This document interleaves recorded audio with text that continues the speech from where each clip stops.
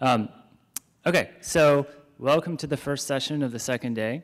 This is the energy-aware systems session. We have three really fantastic papers for you.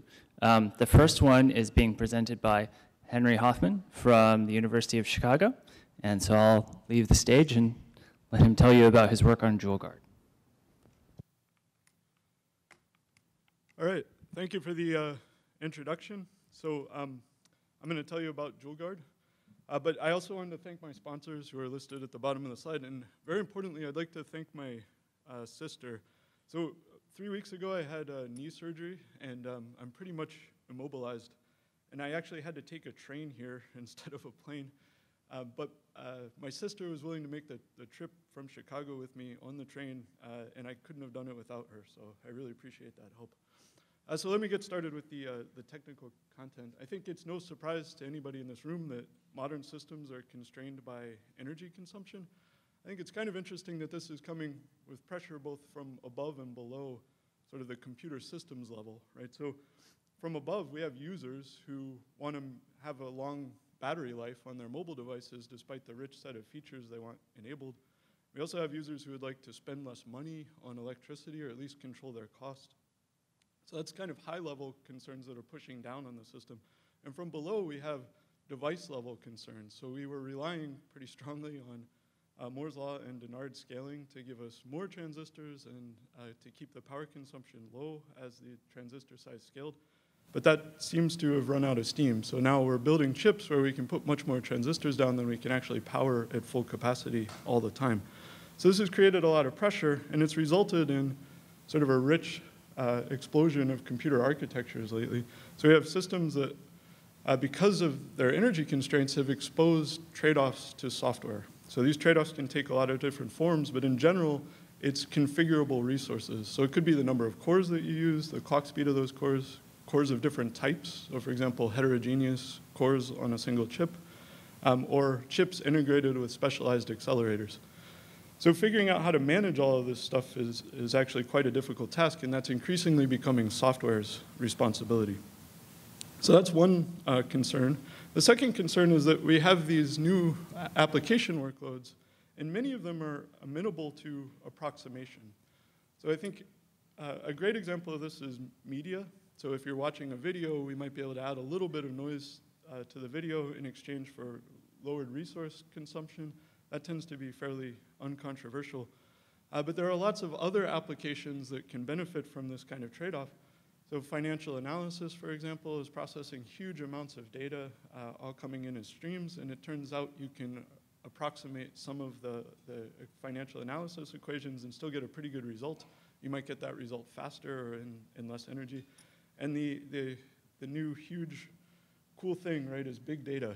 And the one interesting thing for me about big data is that often the data sets are so large that we can't compute the exact result. It's just not tractable. And sometimes we don't even know what the exact result would be. So people rely on heuristics to process these huge data sets and get some kind of answer. And once you have a heuristic in place for any of these applications, you can now tune sort of the quality of that heuristic versus the number of resources that the application needs. So now we have this combination of systems that are highly configurable and applications that are highly configurable. And that creates this rich sort of multi-dimensional trade-off space where we can change our operating position in terms of power, the accuracy of the results, and the performance or the timeliness that we get. So if you look at the prior work that's been done, you see you can take this three-dimensional space, you can slice it in any number of two-dimensional ways. Well, I guess there's 6, so not any number, but 6 two-dimensional slices. And if you look at what's out there, you see there are lots of different ways to manage these things, and they tend to provide a constraint or a guarantee in one dimension and optimize in some other dimension. So for example, there are systems that will guarantee performance for real-time systems or quality of service, and then either give you the maximum accuracy for that performance or the minimum energy.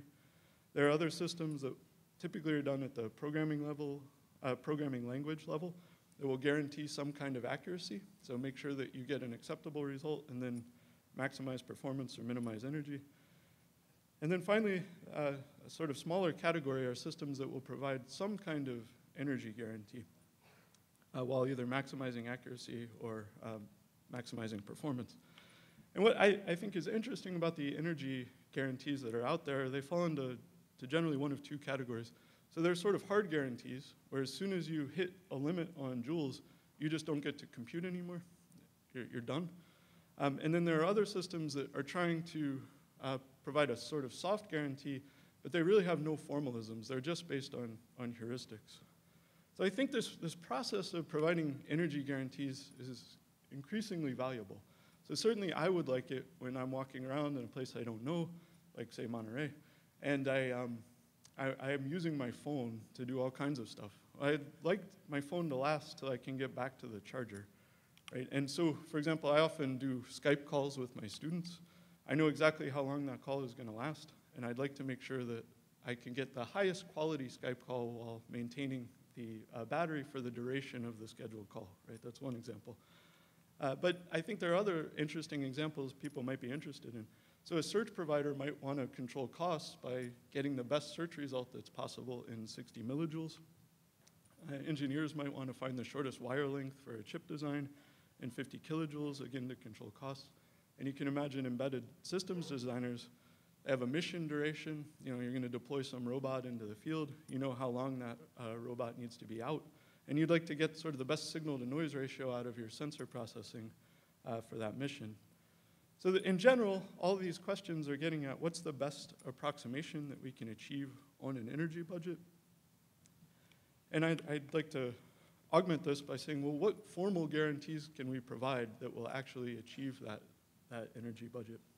And that's what we're going to focus on for this talk. So I want to go through a motivational example now.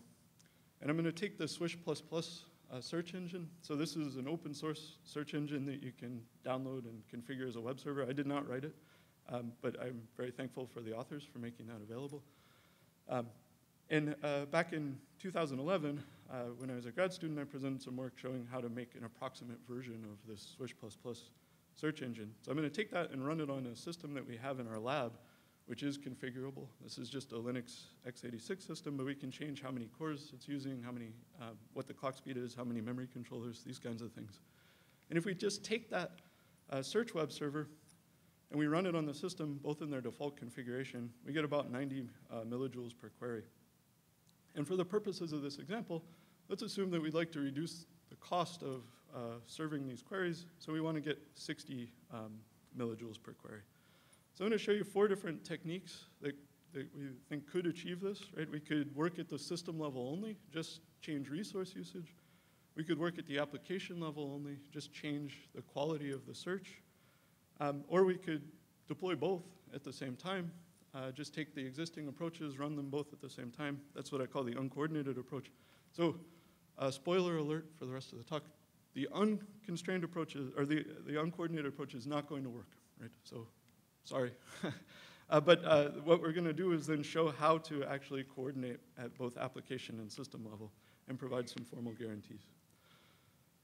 So if we look at the behavior of search over time, you're looking at energy on the left and accuracy on the right. So energy, we're just showing joules per query, and accuracy, we're showing the percentage of results returned compared to the default configuration. So that solid black line at 90 millijoules represents the average energy for the system in its default configuration. And it turns out if we deploy a system-level approach that tunes resource usage, we can get down to 70 millijoules. So a significant savings, but still not at our goal of 60. Of course, we didn't lose any search results. If we use the application-only approach, so the application can't directly manipulate resource usage in this example. So what it has to do is process the queries as fast as possible and get to an idle state. And then it goes through these cycles of processing really fast and then idling to reduce energy down to the target of 60 millijoules. So we can actually meet the energy goal now, but we did so by sacrificing a huge number of results from our search query, which you can see on the right there. So if we pause here and think about it, it looks like the system-only approach significantly reduced energy by itself. And then the application-only approach was able to get an additional speed up or additional energy savings. So why not just run them both at the same time? It turns out we can do that. We can have both trying to improve energy at the same time, and we get bad behavior. So instead of nice predictable energy, which we would like, we now have oscillating energy where we go through periods of very high and then very low energy consumption. So this is not good. If our goal is to provide some kind of guarantee about energy consumption, this clearly fails. And what we're going to do is build a system called JouleGuard here, which coordinates both application and system, can actually meet the goal of 60 millijoules, and does so while sacrificing just a small number of search results. Right, so now the average number of results returned is about 81%. So we can't get the full number of search results. That's just not possible on that energy budget. But this turns out to be very close to the optimal number of results to return for that particular energy budget. So now I'd like to tell you a little bit about how JouleGuard actually works. So let's make sure we're all on the same page about energy consumption. So I have energy here represented by the Monster energy drink, which is an unofficial sponsor of my research. In fact, if there's a representative of Monster in the audience, I'd be happy to talk about actual sponsorship opportunities. So energy, of course, is equal to power consumption multiplied by time. So if we want to change these things, the system level is actually able to manipulate both power and time. So that right away becomes complicated because we're looking at a nonlinear problem. We can change both of those at the same time. At the application level, we're really only able to change time. We can sort of change how much work we have to do, the timeliness. And now somehow we need to coordinate both of these things, right? So we have things happening at both levels. So I wanted to draw an analogy. It turns out we're just around the corner from a famous racetrack, the Laguna Seca racetrack. And so if you were going to race on a track, you'd take your car or your motorcycle and you'd tune it for the track. So Laguna Seca is famous for that turn there you can see in the lower left of the racetrack picture. So that's, if you're going to bring a car here to race, you'd want to tune your car to make sure that you could handle that turn. So get through it as fast as possible while still maintaining safety, right? So that's already a difficult problem. And that's kind of analogous to the problem of adapting at either the system or the application level, right? So in either case, we're assuming something's fixed. The system assumes the application is essentially fixed and is going to adapt its resource usage. The application assumes the system is essentially fixed and adapts its behavior. But that's not what we're trying to do now. So instead of having a fixed racetrack that we know ahead of time, we're actually going to allow the racetrack to be modified, right? So like the kinds of things I used to play with when I was a kid, you can build your own racetrack and you can modify the car. And you can actually do both of these at the same time now, right? So this is a difficult problem. And this is exactly why we saw the bad behavior in the earlier example slide. Both application and system were changing at the same time, and they were changing too fast for each other, so we got into these oscillating scenarios. So I'd like to avoid it. So our goal here, again, is to provide energy guarantees with some formalisms. So we take some measure of the amount of work that we have to do in an energy budget. That gets turned into an energy efficiency goal, which gets put into JouleGuard. It then breaks the problem of meeting this energy efficiency goal into two stages. One is system energy optimization, and the second is application accuracy optimization. These two boxes spit out configurations of the system and application, and then they collect feedback to see how well they're doing and change their behavior. So specifically, the system level approach is using bandit-based learning techniques to find the most energy efficient system level trade-off. So it's trying to navigate this performance and energy curve. It's going to take its result and send some information to the application level approach, which is going to use a control system to navigate the performance and accuracy trade-off. And the key insight here is that we're going to do this communication. So the system level is going to actually tell the application a little bit of information about what it's doing. And it turns out that it's just a small amount of information that you need. And we'll look at exactly what that is.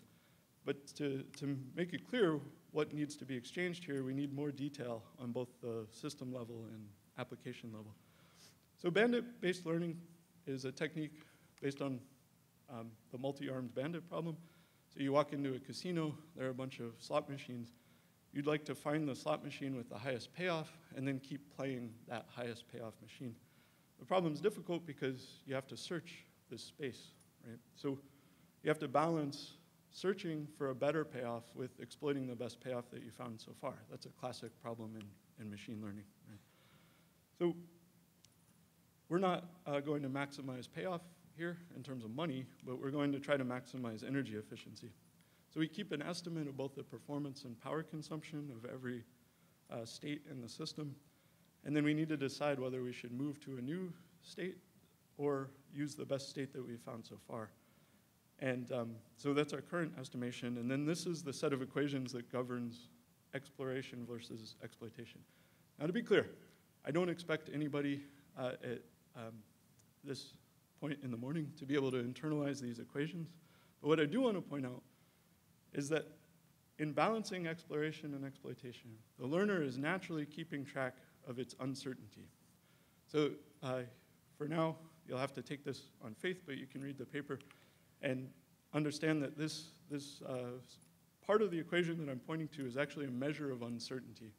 So if we call that delta t, that quantifies how uncertain the learner is in its current estimates. So keep that in mind for a second. We're going to talk about the control system. So the analogy here is cruise control in the car. I hope everybody's had experience with this. I think cruise control is a marvel of engineering, right? Because you set a speed and you trust that the car will operate at that speed, right? And what's amazing to me is that if you think back to high school physics, you could easily list a huge number of variables that affect the speed of the car, right? Wind speed and direction, incline, road surface, tire pressure, all of these things affect the speed of the car. But the cruise control is not modeling any of those things. Its model is just based on fluid flow into the engine, right? And yet, it's provably safe. We all can trust cruise control to operate safely. So that's a pretty powerful technique in that we can take a very simple model and get certain guarantees about its behavior. So I'd like to do the same thing in the context of energy management. So the model turns out to be quite simple. We know what energy efficiency we're operating at. Is the system level optimization put us into a state, and we know how certain it is. So we need to find additional speed up to meet the energy target. We just take a look at how far we are from that speed. That gives us some error estimate. And then we use that error estimate to compute some additional speed up, right? And now you might say, well, why do I need these fancy equations to compute speed up?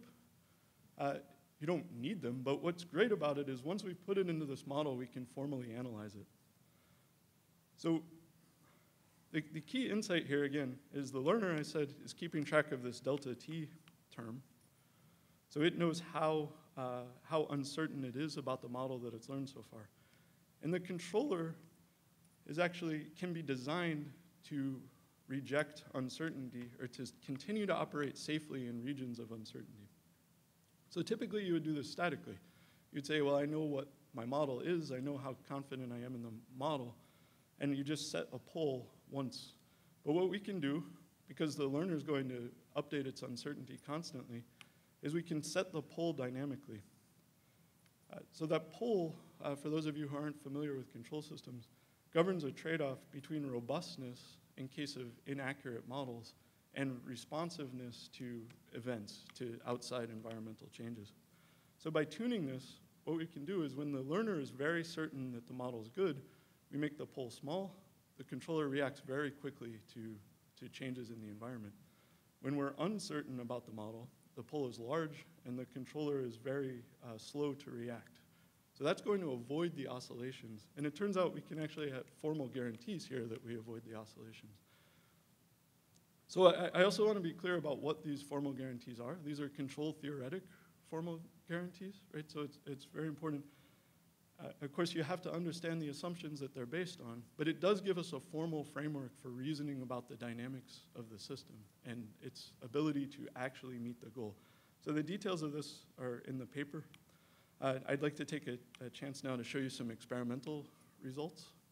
So there are three things that I'd like to show you. One, that we can actually meet energy goals. Two, that we can meet energy goals with near optimal accuracy, right? So I could just shut the machine off and not consume any energy, but that wouldn't be a very good solution. And then finally, I'd like to show you that this combined approach, working at both the system and application level, is uniformly better than either system or application alone. So to experiment, I need to show you the actual setup. So there are three different machines that we used here. So one is based on a mobile processor, like for your phone. It's an ARM Big Little heterogeneous architecture. That was actually added based on review comments, so hopefully the reviewers appreciated that. I think it made the paper better. I was appreciative of the comment. We also have a tablet based on the x86 mobile processor, and then the server that I showed you in the example. So all of these have different elements that we can configure.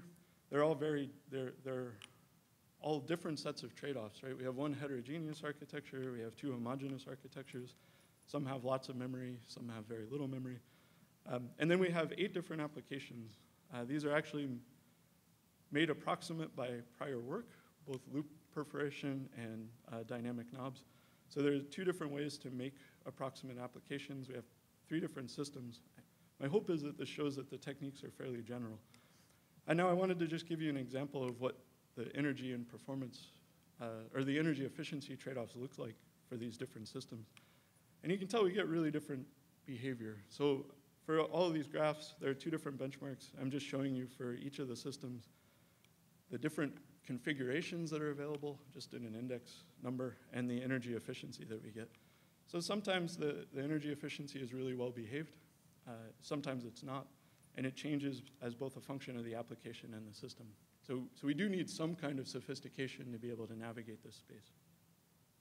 All right, so the very first thing I said I wanted to show you is that we can actually meet the energy goals, right? So we take each of these applications, each of the systems, and we run it on that system with an energy saving goal. There's a bar for each goal, for each application and each system. And these bars range from a 1.1x energy consumption, so reducing energy consumption by 10%, to reducing energy consumption by 3x. So we're covering a wide range of possible energy savings goals. And what you can see is that we do a really good job. So these are soft guarantees. These aren't hard guarantees, because there is noise in the system. There's behaviors that we can't quite cancel out. And yet, we have pretty low relative error, right? So the difference between the goal that we set and the actual achieved energy consumption is very small. In all cases, it's under 10%. The worst cases are the ones where we're pushing the limit. We're telling the system to operate at the very edge of the achievable energy efficiency. Because if we make a mistake, we can't recover, right? So if we choose a bad configuration when we're learning and we're already at the edge of the energy efficiency goal, we don't get to recover from that. So that's the situation that causes the most pain. So again, I told you we could save energy by not doing anything, but that's not going to be acceptable. So what we'd like to do is make sure that we're doing the best possible job on the energy budget.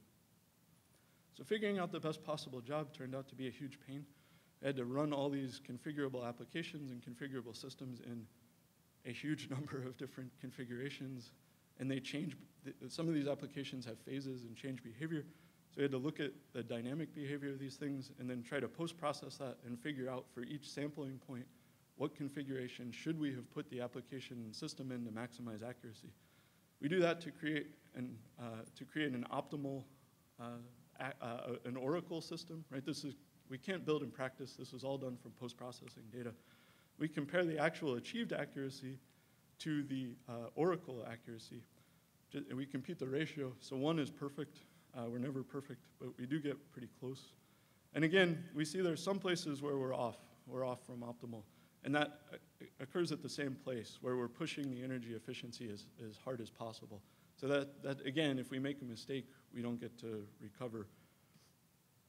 So the third thing I wanted to tell you, or I wanted to convince you, is that this approach that combines application and system is better than either alone. So here I took all these applications, ran them on the server with a bunch of different energy goals. Those energy goals are on the x-axis, and the accuracy here is shown on the axis. So there are 3 curves for each of these benchmarks. There's the JouleGuard solid curve, there's the dashed curve representing application only, and there's this dotted line representing system only. So the dotted line is vertical. So the system always returns the same accuracy. What that dotted vertical line shows you is the limit, how much energy efficiency you can get just by manipulating resource usage alone, okay? So then, if you look at this, you'll see 2 things that I think are important. By manipulating the application, we can extend the range of possible energy efficiencies beyond what's available from the system, right? So we always get more energy efficiency by changing the application. And then the second thing that's really important is that the blue line representing JouleGuard, the combined approach, is always better than the application-only approach. It's strictly better, right? So by changing both application and system at the same time, we always get a better result than just working at the application level. So one last bonus result here. Because we've got this control system, we can adapt to phases. I built this sort of artificial video where I took one hard scene, I put an easy scene, and then I put the hard scene again, right? So, but the easy scene takes about 40% fewer resources. And what you can see here is we do maintain the energy goal, right? So energy is basically flat modulo some noise.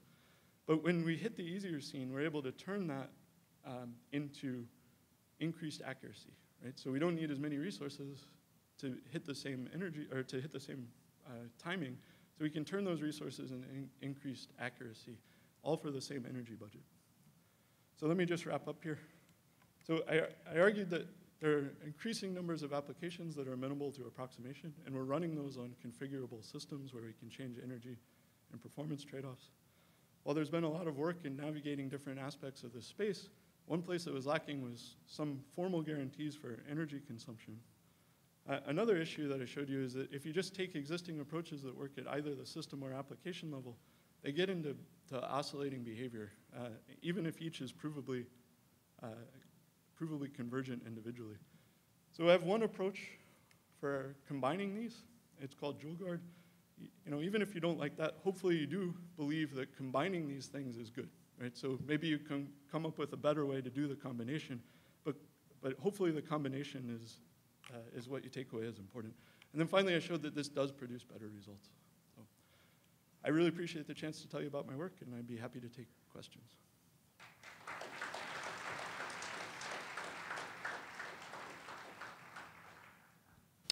Hi, over here. Rick Schlichting, AT&T Research. So this is, in the base, this is basically a multi-dimensional optimization problem, right? To what degree have you thought about applying these techniques in other contexts? So for example, in cloud systems, you're often trying to optimize lots of different kinds of criteria. I mean, energy is one of them, but there are other ones as well.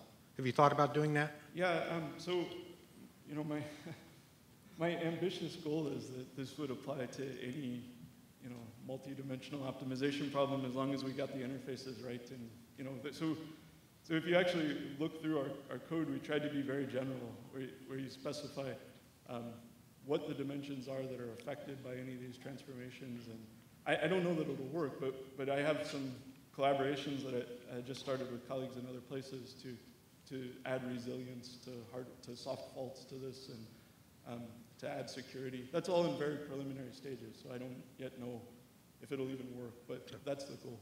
Okay, thanks. Mohammed Khatib, HGST Research. So I got a question about your configurations. How do you explore the configurations, and how do you basically filter out irrelevant ones? So I heard the first part of the question was how do I explore the configurations, and I did. Right, and then how do you filter the basically irrelevant ones? How do you find what configurations that get you some savings versus others that are? Right, so I think you'll have to read the paper to get the full details, but the exploration versus exploitation is really balanced, is really governed by this bandit-based learning technique, right? So we're assuming that the configurations are like slot machines, and we like to find the configuration with the best payoff. So we're using existing techniques for balancing exploration versus exploitation to navigate that space. So do you need any insights on the application, or is it completely input-based, and then output, you measure energy, and that's all. Oh, are you asking mechanically, like where does the code actually live? Not just mechanically, but whether you need also some insight into the application. For example, if you are talking about video, it's like several layers with different sophistications, and then you need more CPU, frequency, etc. So I think if I understand your question, it's sort of, are we exploiting correlations between different applications and that kind of thing? So we're not currently. I think that's actually a limitation of the current work. So the bandit-based learner is extremely inexpensive computationally, which I wanted because I don't want to consume more energy trying to learn than I am saving by doing all of this. So we have another system that we presented at ASPLAS, which is actually computationally very expensive, but can find correlations across applications and can take information it learned about one application and apply that to another application. So there's a lot of work to be done to find sort of more efficient and better learning techniques. Okay, thanks. Hi, my name is Mohammed Haq, and I'm from University of Helsinki, Finland. So my question is about that. You said that at the same time, system optimizes and also application tries to optimize so you can get the best benefit. Have you ever faced such a situation that this combination can be counterintuitive or counterproductive? That it can be counterproductive. Certainly yes. That was what I was trying to show in the example, right? That if you don't coordinate, then you can get bad behavior. If it can be counterintuitive, I'm not sure I have a great example of that. There were some cases that surprised me. Like on the big little architecture, I expected memory-bound applications to do better on the little cores, but it turned out the more powerful memory hierarchy on the big cores actually ran them faster. Right? So that I didn't expect, but I'm not sure if that addresses your question. Well, then I can share one experience and probably. We have two more questions and not a lot of time. Okay, then we'll talk later on then. Sure. Thanks.